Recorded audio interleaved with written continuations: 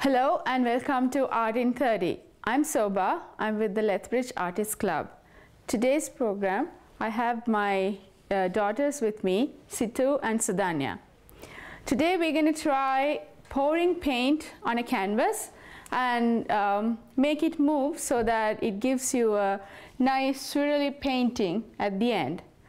We could always start with primary colors, blue, yellow, red, and of course you could take white and black. And then we want to make sure that you make your paint so that it kind of flowy like this, not too thin, not too thick. You could use a medium to make your paint thin. Always choose heavy body acrylics, and then you could add a medium which says transparent and gloss. That means when the paint is drying, it will be transparent, so you would have the same paint color, and then it will give you a shiny look. So always use transparent and gloss as the pouring medium. And you could always add a gel into your paint, because the paint are so expensive. When you are using pouring acrylic paints, you will have to add a gel. So you could use a little bit of paint and then add the same amount of gel into it, and then if you do that, the color of your paint would not change. So always try to use, again, transparent and gloss gel medium.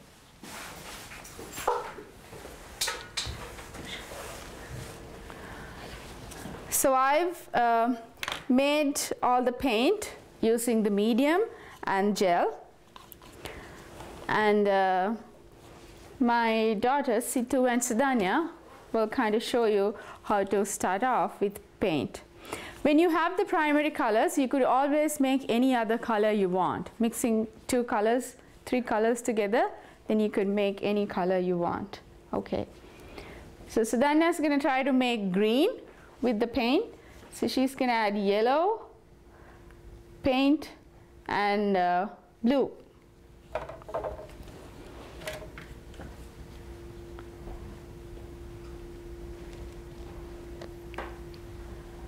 Okay, that's enough. And then if you mix it together, then you could make green. And now Situ can try pouring paint. Which colors do you want to pick? Red. So we pour the paint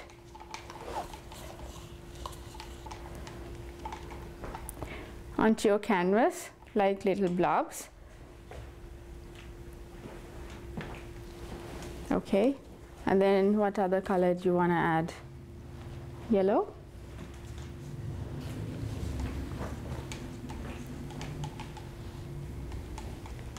Okay, and then you could add some blue.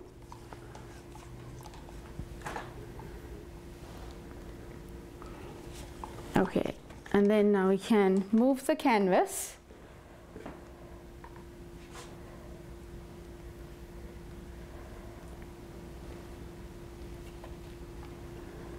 So that the paint is moving and mixing on the canvas. You could try to.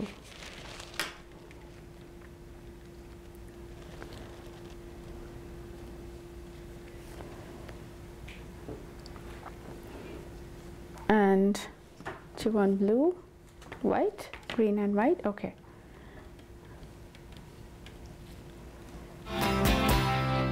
Do you want me to help? Do you want me to help? Okay.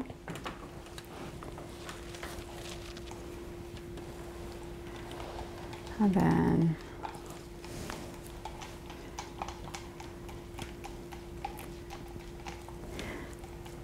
so you want to move the paint so that it kind of covers the whole canvas, right? You can always add a few more. blobs in there, right? You want to add red? A little bit, no, on the middle, like that. Okay, now you can move it. Okay.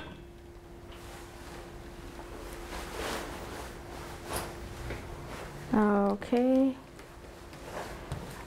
I think that's good. Hmm? Okay, you have to turn it. Ah, that's good.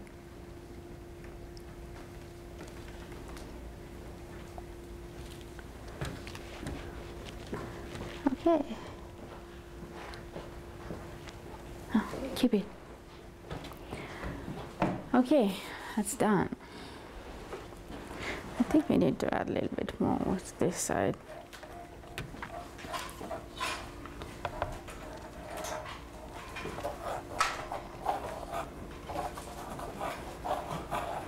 Okay. No, that's a little bit. And then over here a little bit. Then over here a little bit. Okay.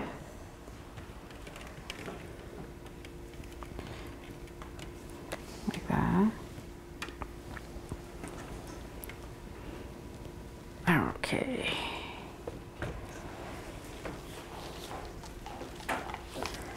Okay. So it's a fun activity to do with your kids or by yourself.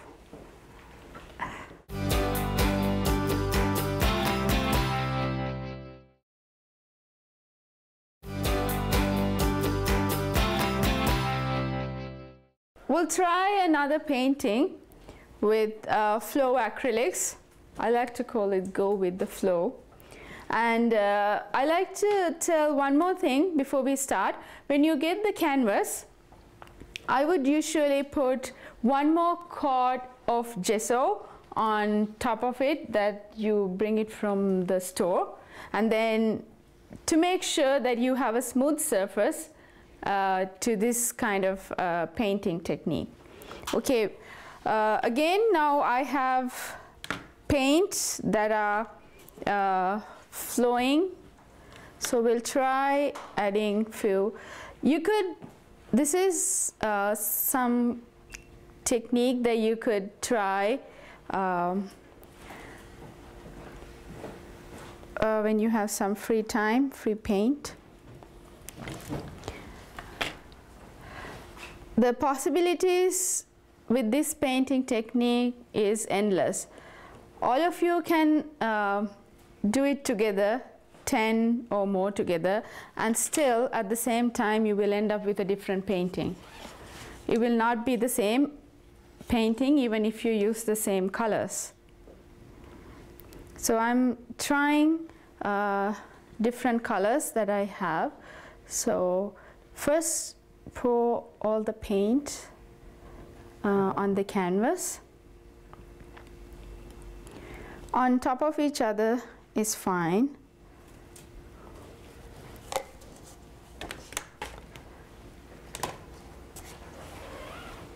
I'm going to use some yellow.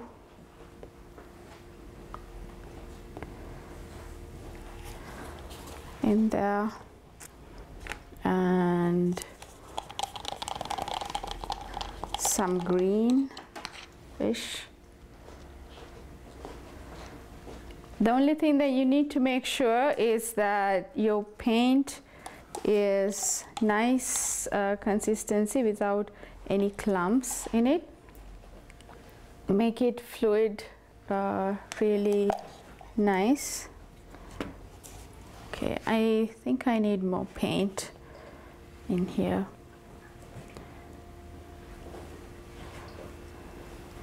Dark colors, light colors together.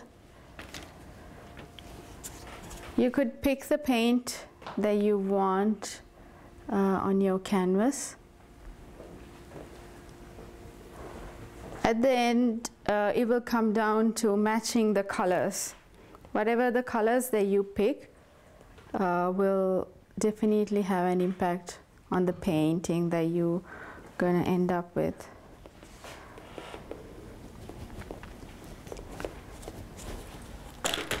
I'm going to use all my paint that's left over.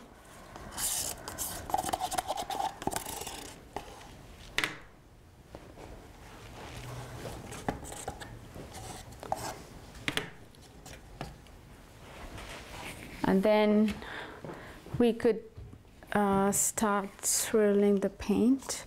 I think I want to add some black here and there as well.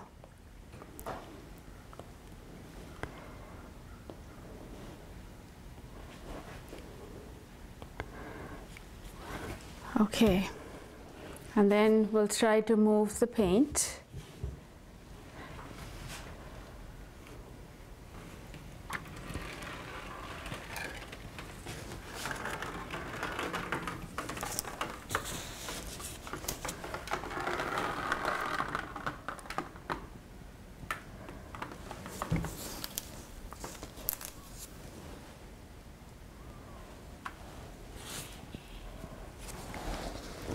I think it's going okay. So you want to move your paint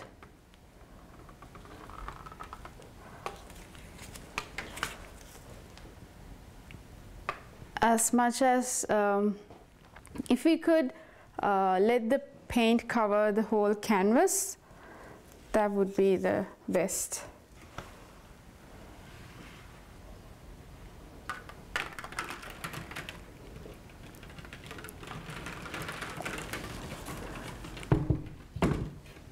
Okay, I think I want to add a little bit more paint.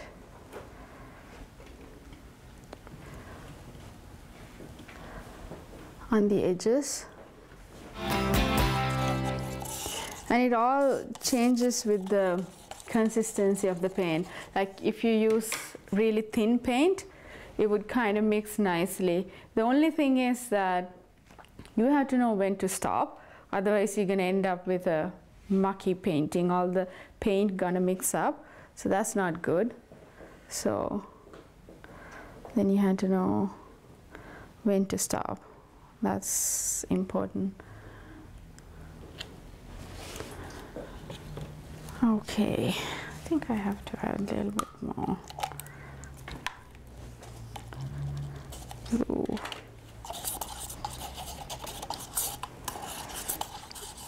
And usually at the end what I do is I would mix few colors together and then I come up with a totally different color that I never heard of.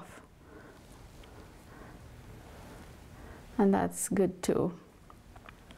You can make different colors and then that'll be a unique color. It'll be just your painting. No one else will be able to make that color, right? So now I've added a little bit of thin paint so that it's running a bit faster than the thick paint, right?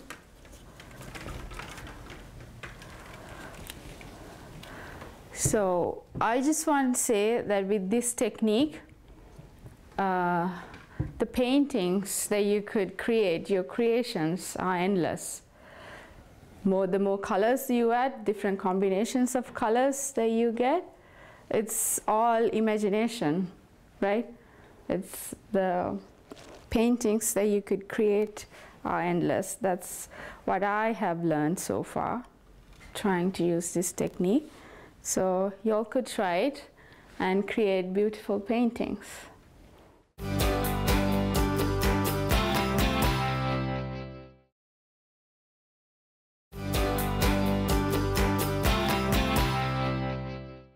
We'll try to make a scenery, a beach scenery on this canvas.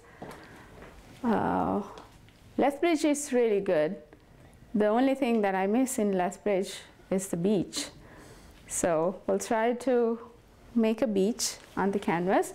You could either pour paint straight away, but I would always divide my canvas which part would be the sea. So this part would be the sea, and then I would probably do a small beach and then the sky. So we'll start pouring the paint.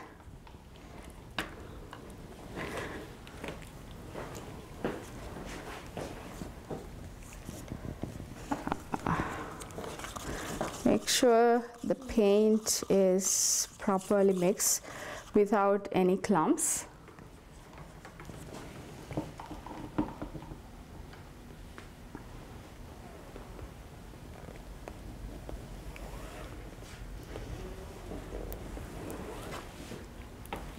Then, so this would be the sky.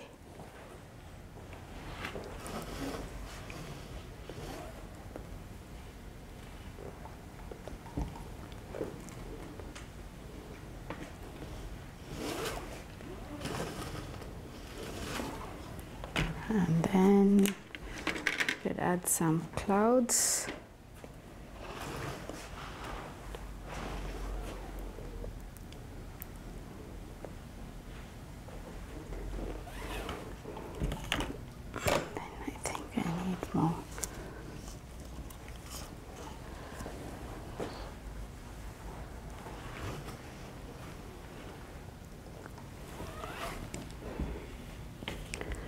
And then what we want to do is we're going to move the paint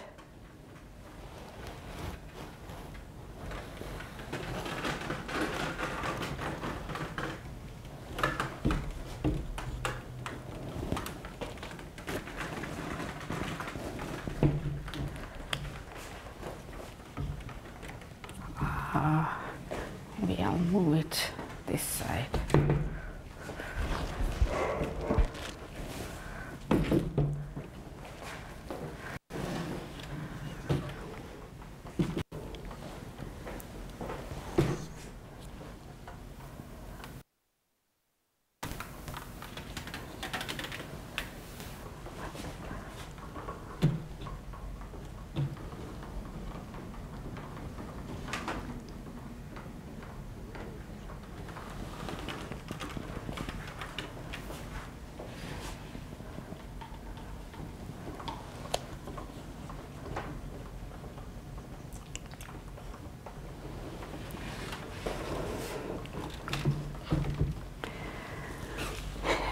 And then I think I need a little bit more blue up here.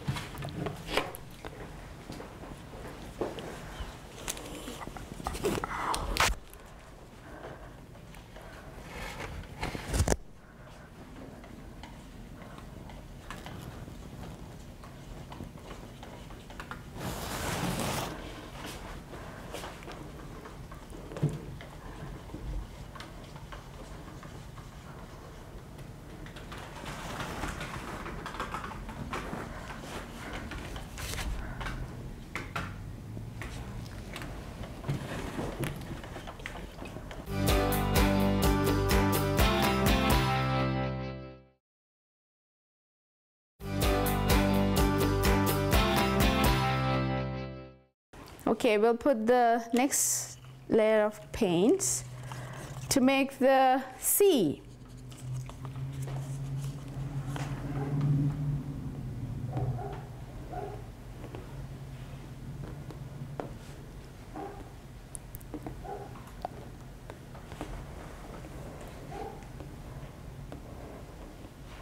Okay, I'm pouring sea green or blue green, and then we'll add a little bit of light blue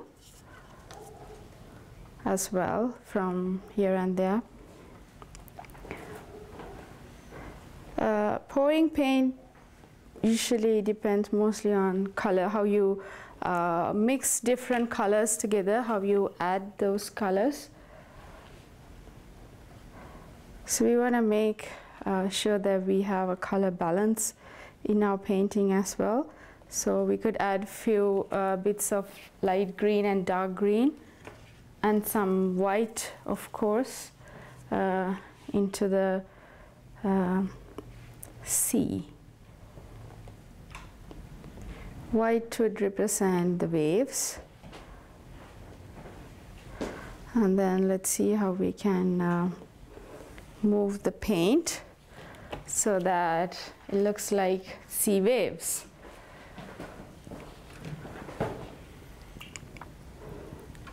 So we could try moving the paint horizontally so that they look like the sea.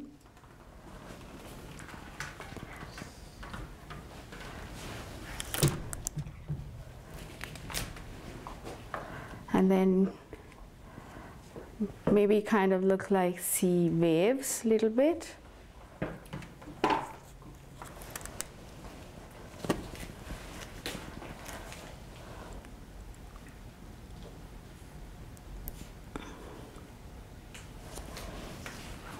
Okay, the other important thing is when we are moving the paint, you have to know when to stop moving.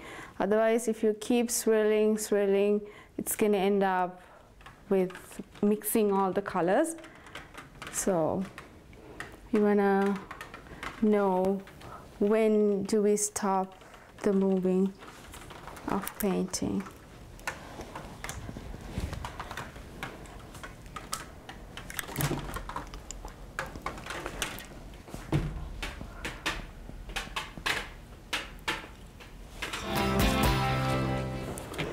And then my beach.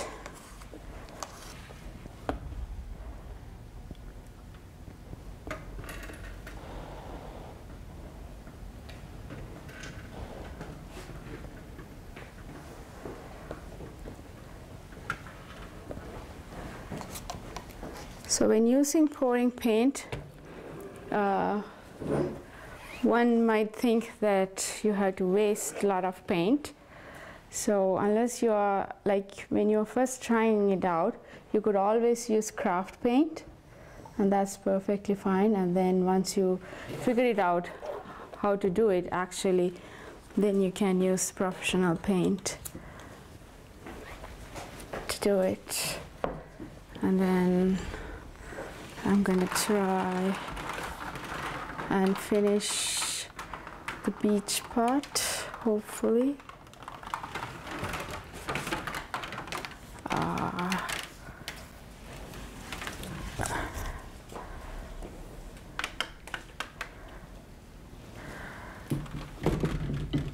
Okay, I think I need more colors in there.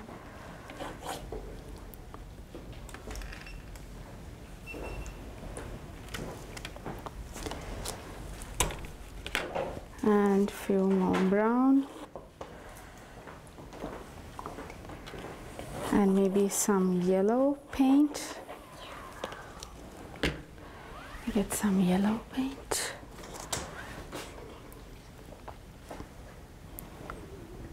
And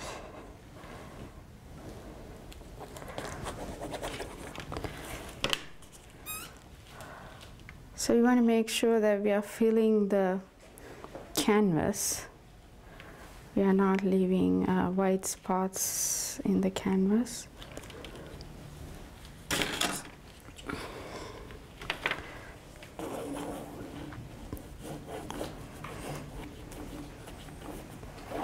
And you could always use either a spoon or a popsicle stick to finish up the rest.